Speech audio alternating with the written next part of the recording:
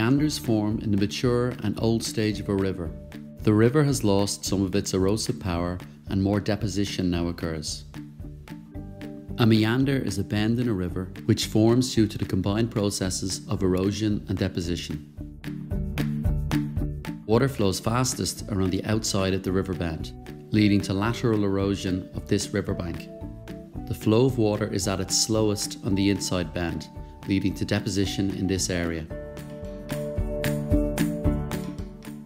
This will alternate with each new meander. Over time, the combined lateral erosion and deposition of alluvium will lead to the development of wide meanders.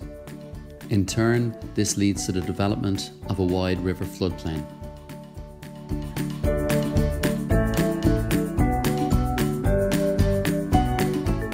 Erosion of the outside bend of a meander leads to the development of a steep bank known as a river cliff. Deposition on the inside bend leads to the development of a gently sloping slip-off slope. Examples of meanders can be seen in the River Shannon in its old stage